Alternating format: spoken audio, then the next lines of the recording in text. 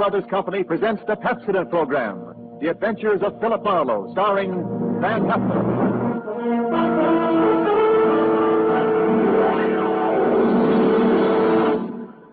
Pepsodent presents Philip Marlowe, Hollywood's famous private detective created by Raymond Chandler. Philip Marlowe, tough, cynical private eye of Murder My Sweet, the sardonic, case-hardened detective of The Brasher Doubloon, The Lady in the Lake, and The Big Sleep. You've seen him in action in all of those top-flight mystery pictures. Now, in order that you may continue to enjoy this exciting mystery series, Pepsodent brings you The Adventures of Philip Marlowe on the air with a cast of noted radio players and starring MGM's brilliant and dynamic young actor, Van Heflin.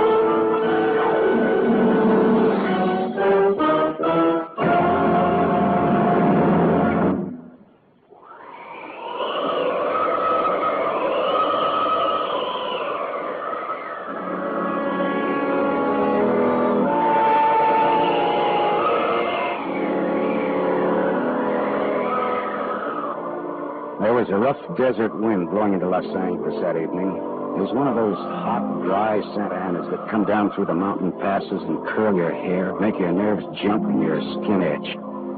On nights like that, every booze party ends up in a fight, and meek little housewives feel the edge of a carving knife and study their husbands' necks. Anything can happen when the Santa Ana blows in from the desert.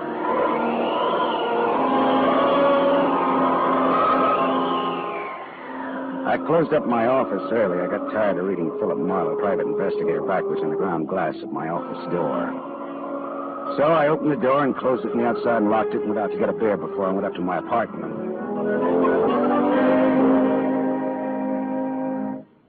Fill her up again, Mr. Marlin? Marlowe. Marlin is a fish. Yeah, I know. Hey, you bartender. Come in on the ride. Drunk again. What'd you expect in this business? Autograph hounds? Make it snappy, yeah? Be right with you, sport. I gotta draw this man a beer. Crying out loud, these stumble bums that come in here. You got another customer, Bacchus? Hey, Bud. You seen a lady in here lately? A lady? Tall, good-looking, brown hair, a print bolero jacket, and a blue silk dress. No, sir. No, sir. Nobody like that's been in. All right, straight scotch, fast. I left my engine running out there. Yes, sir. Yes, sir. This slick-looking, sarcastic guy stepped up to the bar and drank his scotch whole. Then he turned to go out, and he stopped. The drunk was grinning at him. And then, without changing his grin, the drunk swept a gun from somewhere so fast it was just a blur coming out. Made a couple of hard snaps, and a little smoke curled. Very little. All right, show other guys. Don't move. So long, Waldo. All right, don't move, you two. Oh, Waldo. But I made his nose bleed. So long, boys. Drink up. All right, get on that phone, kid. I'll get his license number. Holy smoke. Holy smoke. Not too late. Drove away with this dead guy's car. Maybe he ain't dead. He's dead, all right. Where's your phone? This is for the police.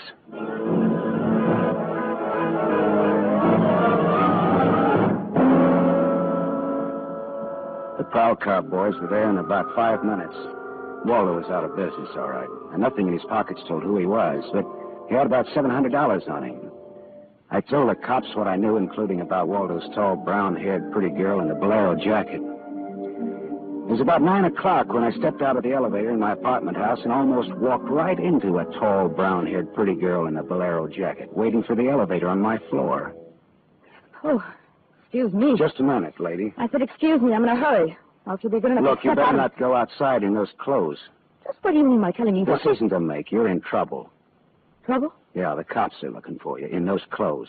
But I haven't done anything that's... I'm in room 41 across the hall now. I never collected an etching in my life. All right, I'll go with you. I'll go. I got to my room and rustled up some scotch and soda and brought the girl her glass. She had a small automatic in her hand. It jumped up at me, and her eyes were full of panic. I put down both glasses on the table slowly so that I wouldn't be misunderstood. Look, sister, maybe this wind has got you crazy, too. Don't move. Careful, don't move. A man just got shot in a bar down the street. Before he got it, he'd been asking about a tall, pretty girl with a bolero jacket, like yours. What did he look like? This man. Tall, 5'11", slim, dark brown eyes with a lot of glitter, dark suit, white handkerchief in the breast pocket. And he must have seen you earlier tonight to know how you were dressed. Am I getting anywhere? He used to be my chauffeur. You had an appointment with him, didn't you? Why? Listen, he asked for you, didn't he? Yes, I had an appointment with him. He'd stolen something from me when he left 3 days ago. I was going to buy it back from him. Why didn't you tell the police? I couldn't tell him. It was valuable, wasn't it? Valuable enough for Waldo to steal? $15,000. Oh, it's peanuts. But it wasn't the value. It meant something to me. The man I loved gave it to me, and now he's dead. He was a flyer shot down over chimney. I'll go back and tell my husband that. He probably hired you. He did? Well, how much is he paying me? And where is this husband of yours? He's at a meeting. This late at night? He's a very important man. He's a hydroelectric engineer. I'll have you know that my husband is one of the... Skip it. I'll take him out to lunch sometime and have him tell me himself. And about Waldo. Whatever he had on you is dead stock now, like Waldo himself. He's dead. Waldo's dead? Yes, sister, he's dead. Dead. Lady, he is dead. Oh. Now scream and I'll give you 2 black eyes. I'm not going to scream. Who would that be? There's a dressing room behind that door. Hide there. Now, don't argue with me. Do it. It's all right.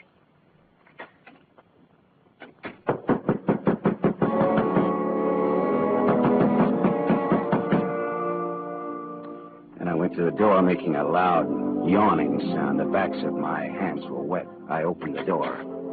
Without a gun. That was a mistake. I certainly knew the gun I was looking into. A .22 target automatic that had already killed one man that night. And I knew the ball head and the flat, shiny eyes and the face like a poisonous lizard. Baldy put the muzzle of his gun lightly against my throat. I backed into the room, and Baldy kicked the door shut. You alone? Look for yourself. I'm asking, not looking. I'm alone. You and that dumb bartender saw me dust off Waldo. What did Waldo do to you? Who's asking? Just making conversation. He stood on me on a bank job we did together. Got me 4 years in Michigan pen. How is he? Dead? I'm still good, drunk or sober. Tell me why I came here, pal. You heard the barkeeper and me talking. I told him my name, where I lived. That's how, pal. I said why. Skip the hangman would ask you to guess why he's there. Oh, you're pretty tough at that, ain't you? But you're slamming off, pal. All right, but you could get that gun out of my neck and try somewhere else. Oh, yeah, sure. Is this better? This suits you all right? So it is my neck. Save when, pal? It's your party. I leaned against the gun. The door of the dressing room showed a crack of darkness. The crack widened. I began to shake a little. The girl came quietly into the room, but there was white all around her iris. She was scared. She had her gun in her hand, but I was sorry for her. Dead sorry. She'd try to make the door scream either way. It'd be curtains for both of us. You scared, mister? You worried about any little thing? I couldn't talk. The girl floated in the air somewhere behind Baldy, and her horrified face was drifting toward us. My mouth was as cold and dry as yesterday's toast. Well, kid, how's it feel? You ready yet? Go on, say the word. Well, don't take all night about it if you're going to do something about it. Why not, pal? I like this. Well, suppose I yell. Go ahead, yell. Go ahead. Put up your hand! Hey, look! Oh, Thanks, sister. Thanks. That buys me. Everything I have is yours now and forever. You flatter me knowingly. I only punched him. All right, now get out of here while I call the cops down on this killer. good night. Good Hey, night. wait. Leave that Blair jacket here. It marks you for the cops. Oh, yes, here. Okay. See you again? Why? Oh, I don't know. No, I guess not. After all, who am I to be the rival of a dead flyer? I'll see that the police get Jesse James here. Good night, lady.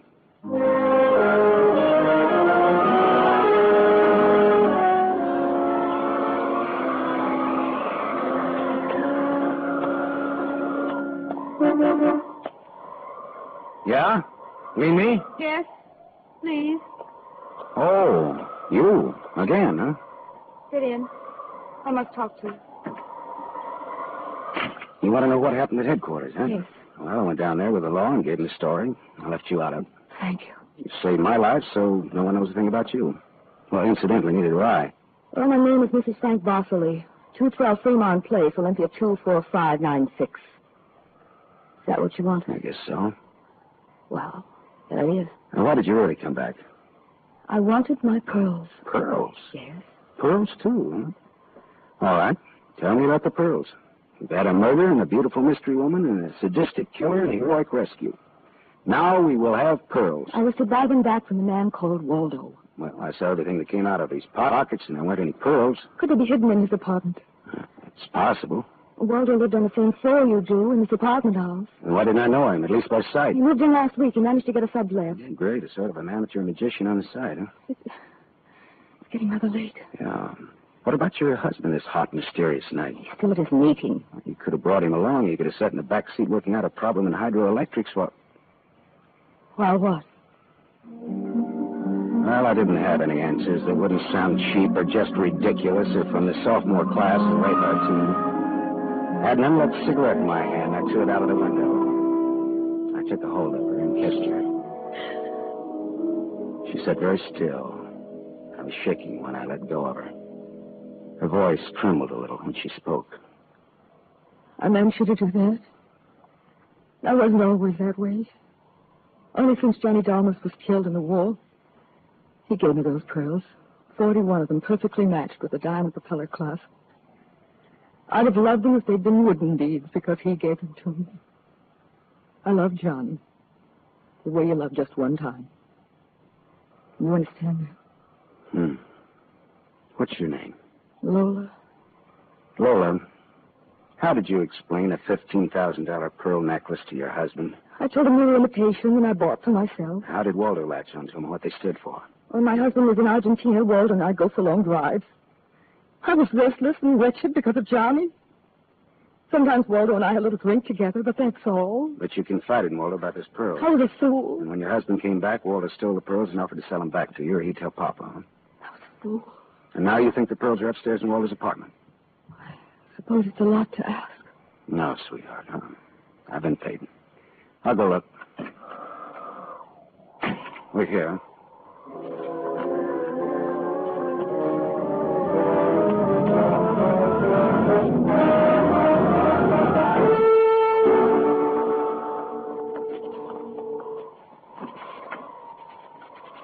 Has it gone long, Lola? No. No? No. No pearls? No pearls. Oh. There was a man in Waldo's room. Man? Who? You know a man named Leon Bostanos? Not by name. I don't know. Mexican, South American, about 45, small, iron gray hair, very neat, fawn-colored suit, wine-colored tie. No, I don't think I know such a man. Is he the one in Waldo's room? Yeah. What does he have to say? Very little. In fact, nothing. He's dead.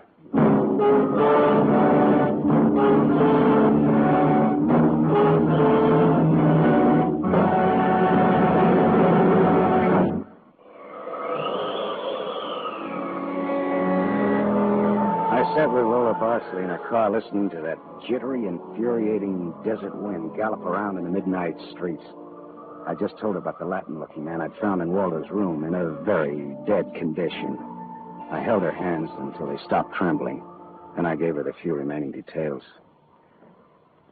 He had a gun in a shoulder holster, but someone had strangled him before he could use it. Someone? Waldo? Maybe. You see that convertible coupe two cars ahead of us? Been there for hours. He was there before I parked here to wait for you. Leon, the man in Waldo's room, came in that car, but according to the key containers he carried, that isn't his car. Whose car is it? Does it matter? Well, it belongs to a lady according to the tag on the keys. A lady? Well, anyway, a woman, if you're going to split hairs. Eugenie Kolchenko, in West Los Angeles? Never heard of her. Uh-huh. All right, well, you go home now, huh? What are you going to do? Drive that flossy convertible around, wave at my friends, impress people. You run along now. Me, I've got another date.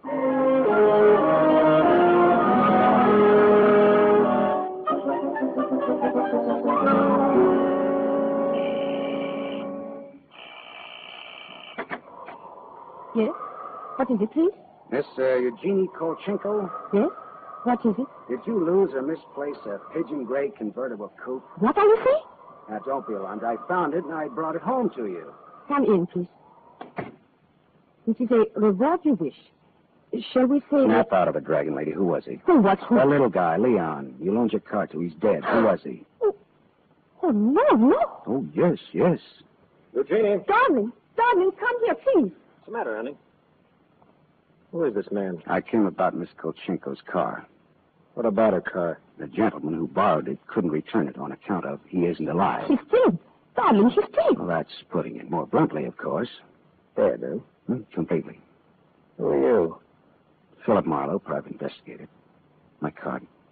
Mm-hmm. You told the police yet? Never do at once what can be deferred pending negotiations. He's something. I'm not negotiate. Oh, peachy. What do you know, Marlowe? A man named Waldo was shot in a bar tonight. I happened to have the inside as to who he was, and when I visited his apartment tonight, I found this Leo Balsanos dead. He wouldn't have had $500 in 20s on him, would he? No, but this Waldo had over $700 on him when he was killed at that cocktail bar, mostly in 20s. Hmm. Is there a basis there for negotiations yet? Very well, Marlowe. I'm a married man. There were certain unpaid bills for some stuff Miss Kolchenko here had charged to my account. But you told me I might charge to your account. All right, so I wasn't very bright. That might be the understatement of the decade, but go on. I had the unpaid bills safely in my briefcase. Somehow this Waldo had a chance to steal the briefcase. I hired Leon and gave him $500 to buy back those bills from Waldo. Instead, Waldo took Leon's dough and was forced to kill Leon in the process. And then he went out to keep another date and accidentally walked into an old pal hostile enough to blow him down. And someone still has those bills. And I'm in for remorse. The man who shot Waldo got away in Waldo's car with your briefcase in it. Yeah, that could be. The cops caught him. Oh. And the police have the briefcase. Maybe. But the police are interested in solving crime, not in tossing mud for the benefit of sensation eaters. Look, I've got a friend or two at headquarters. Let me see what I can do. It's worth $500 to me. Well, then that's what it'll cost you. Well, good luck. And, thank you, Mr. Marlowe. Philip Marlowe, remember? My name is Frank Barcelay. Barcelay. Oh. What does that mean? The big hydroelectric engineer? Yeah. How did you know? My voices tell me. Who? Darling, this man is manifestly insane. It's the heat, Miss Kolchenko. It's the Santa Ana. It's the desert wind. May I use your telephone?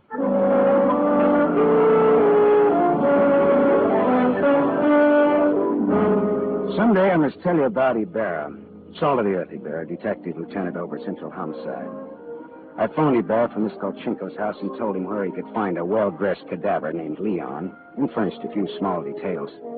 I gave Ibarra time to check my tip, and then I went down to see the good lieutenant and told him why I'd been up in Waldo's room, only to find Leon instead of a certain lady's string of pearls. Pearls, eh? Well, I thought Waldo might have them up there. Whose pearls were they? A lady's. Go on.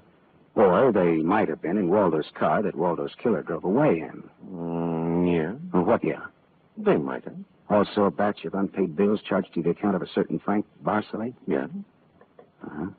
Well, now, the police aren't interested in domestic scandal. They want to prevent or to solve crime, right? So? So I've got $500 for the police fund if those pearls and those bills are returned to their rightful owners. Quit your kidding. No, it's a valuable necklace. Yeah? There's your necklace. That's it. 41 pearls, perfectly matched diamond propeller clasp. That's it. That's the one. Take it away, Morrow. On the level? Just tell me straight what it's all about, all that. Sure. Well, this Waldo was blackmailing a wife with the pearls, and her husband with the bills, by the name of Barcelay. Well, Barcelay sent Leon to get the bills from Waldo. Instead, Waldo killed Leon, then stepped out and happened to get shot by that guy at the bar. Now, if Barcelay's name stays out of the paper, I get $500, and that goes to the police fund. We'll keep him out. Well, now, I'm not in this case for money. I just want to get back the bills and the pearls. As you say, Morrow, the police aren't in business to sling mud. Well, you can deliver the pearls to the lady yourself if you like. She lives at... No, Morrow. You better take them to her. You see, except for the diamond propeller clasp on them, they're phony. Phony? But... All but the clasp, Morrow. All but the clasp.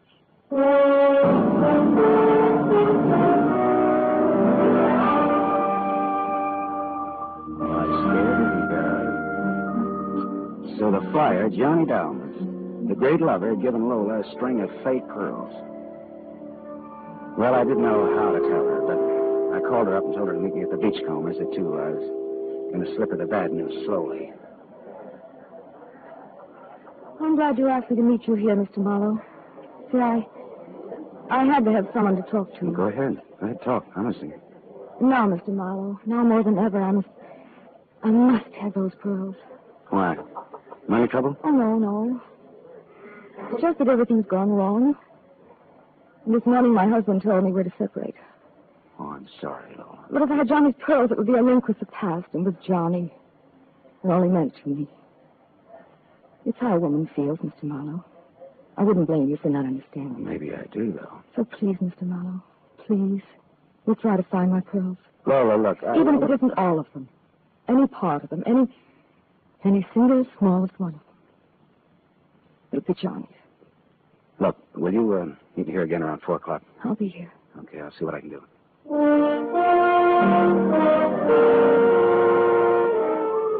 There was only one earthly decent thing I could do. I took Lola's glass pearls to a jeweler, and I had him take off the diamond clasp and put it on one of those strings of so-called simulated pearls that they sell you for $3, tax included. Then I went back to keep my 4 o'clock date with Lola at the Beachcombers. Well, Mr. Marlowe, anything new? Yes, the police found some pearls in Waldo's car. They found my pearls? No, not exactly. Not exactly. Well, Waldo was getting set to jail, Lola. He had the diamond clasp of your necklace attached to a string of cheap imitations, and then he sold the real pearls. Oh, how... Oh. These are the imitations here. Yes. But it is my clasp. The clasp is real. Is that all right? Yes, it's the clasp that Johnny Dalmas gave me. Of course it's all right. Oh, that's swell. Thank you so much, Mr. Marlowe. Forget it. I won't. Not if... But is this goodbye? Yeah, I think so. You'll never get over Johnny Dalmas, Lola. If anybody ever bothers you again, though, well, let me know. Name's Philip Marlowe.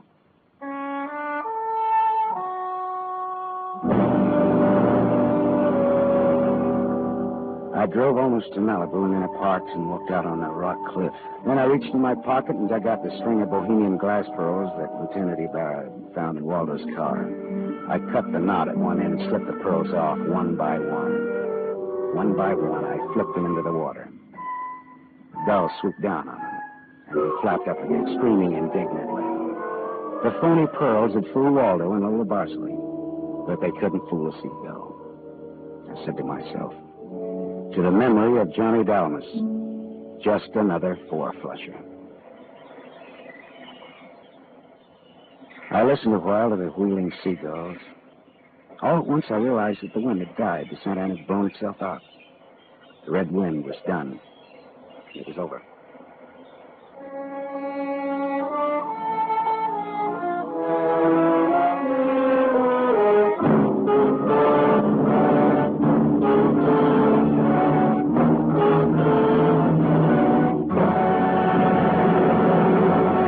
You have just heard Van Heflin, starring in the first of a new mystery series, Raymond Chandler's The Adventures of Philip Marlowe, brought to you by the Lever Brothers Company, makers of Pepsodent.